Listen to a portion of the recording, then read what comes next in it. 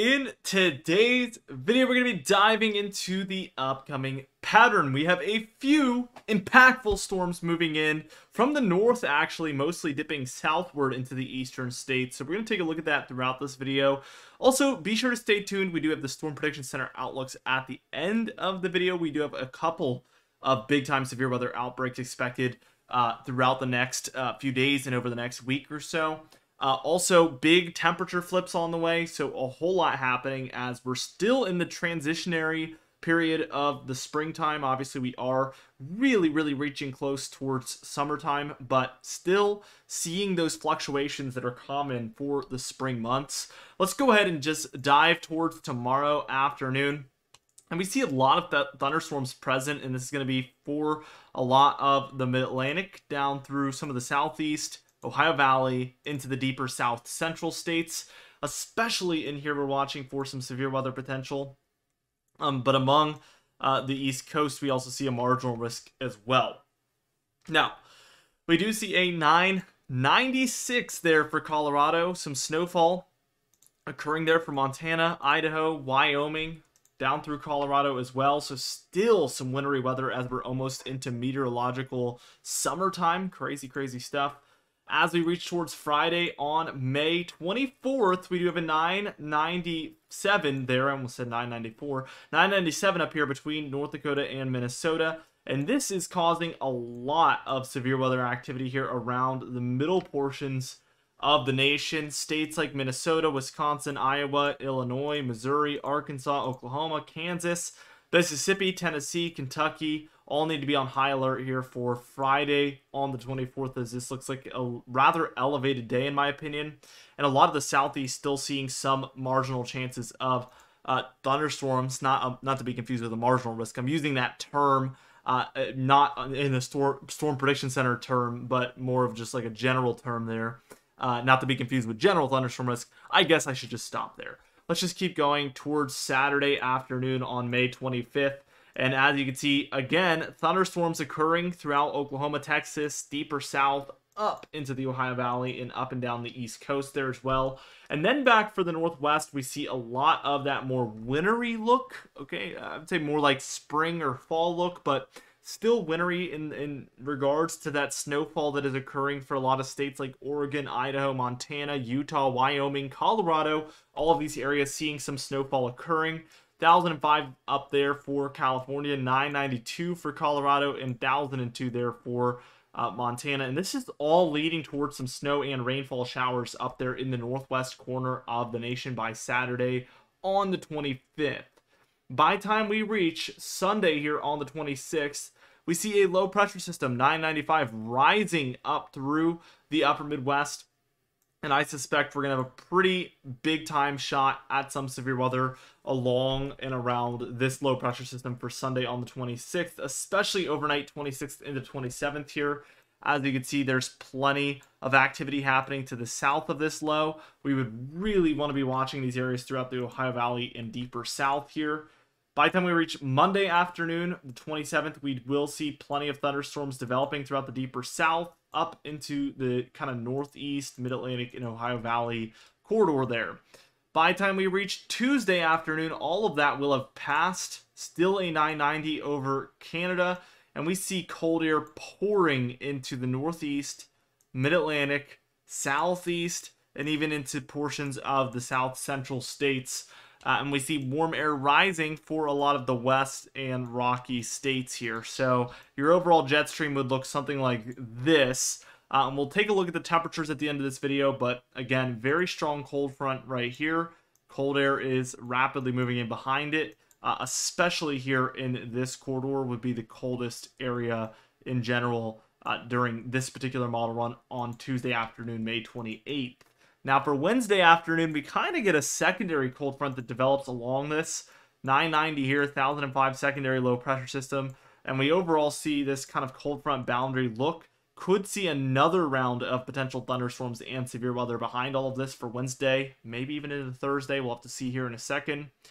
We do see some showers and snowfall occurring here for the Northwest. This could start to force the warm air eastward. Again, we will take a look at those temperature patterns at the end of this video where we'll see a lot more. For Thursday, We see a lot of this eastern activity does come to an end. We see some hanging on there for the mid-Atlantic and northeast areas. Across the central states, we do see some thunderstorms prevailing, especially here in the upper Midwest, as we have this kind of really bowed out look with this cold air. So could see some colder air trying to be on the move here. Very warm air rapidly rising out ahead of it as well. So pretty decent severe weather chance here for the northern plains and upper Midwest for Thursday on the 30th. Friday the 31st here, we see again this middle portion of the nation really prevailing the most with these thunderstorms and severe weather. And then for Saturday the 1st, we don't get all the way to the afternoon, but it looks like again the central states, but now expanding a little bit eastward as well, could be the heart of that activity. Now, for your European AI model, I want to move us to hours 240, and we can just work beyond it here. So let's see what happens for Sunday the 2nd. Again, a lot of this moving eastward here. And then especially by the time we're reaching Monday on the 3rd of June, we see the southeast really getting engulfed with some of these thunderstorms. And then also some of the upper Midwest. Tuesday on the 4th of June, again, southeast up and down that east coast area. 5th of June, the same thing. 6th of June looks to die off here for the east coast, but somewhere along this Gulf Coast still could be seeing plenty of thunderstorm activity. So we start to see that activity shift eastward on this model in the long range. We'll have to track and see if that is what in fact happens moving forward. Total precipitation really shows us that this is the main area to watch. Obviously, it usually is during the springtime, but we've seen a ton of activity, including a very massive Iowa tornado yesterday. I saw all the videos of that. I mean, truly, I have never seen a tornado quite like that one. And we have seen so many storms like that this year and so many tornadoes. It has obviously been an extreme season, and it's unfortunate when you see this look of continued activity throughout the areas that have already been battered, and that is exactly what I'm seeing here. In addition, we see the East Coast seeing some, especially starting at kind of the southern mid-Atlantic up through the northeast. The southeast does get a little bit spared here with pretty average to below average activity. Northwest is near normal, and then southwest is nearly nothing, which is also nearly normal for this time of year. For the total snowfall, we have seen it back off a little bit. We see that the Cascades are expecting a few inches, still a foot to 2 feet over the Rockies, and I feel like I'm a broken record at this point, and I've been saying the same thing for about a month. So we will continue to track this over the coming days and see what ends up happening. Temperature pattern, let's dive into it. We see warmer temperatures in the east, colder out west, until about early next week. Here's Tuesday, Wednesday, Thursday, Friday here. Cold air prevailing along the East Coast. And that really holds true until maybe the first week of June here, when we finally get warmth. Better yet, this is the wrong direction. When we finally get warmth building in to the east and some colder air working its way down the West Coast. That could be the nearest that we see really an overall warmer than normal pattern over the central and eastern states, unfortunately. Here's the Storm Prediction Center. Day 1 outlook, we have 4 general thunderstorm risk areas in the lighter greens, and that's where you expect general thunderstorms, but anything is possible, so be sure to heed every watch, warning, and advisory still. Darker green areas are going to be your level 1 marginal risk, where we expect isolated severe weather to occur. Your yellows are going to be your level 2 slight risk, where we expect scattered about severe weather reports.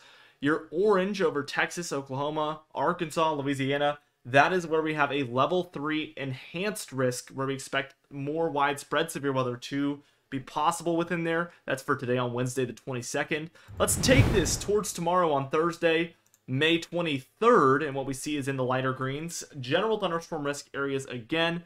Your darker greens, again, the marginal risk area. And then the yellows there throughout the plains, again, that slight risk.